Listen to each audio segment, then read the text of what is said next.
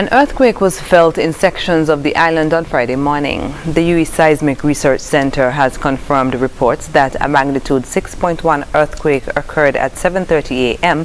at a depth of 117.3 kilometers. According to a seismologist at the UE Seismic Research Center, the tremor was felt as far north in Anguilla and as far south in St. Lucia.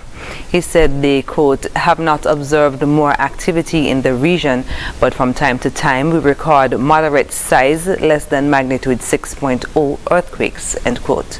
The center said it annually records 3,000 earthquakes across the region.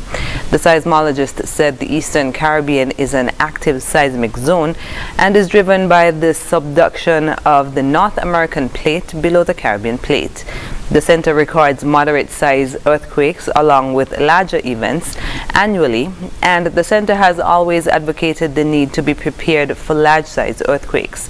The public is encouraged to be prepared for any earthquake event and to have emergency plans and kits in place and ensure homes and businesses are earthquake safe.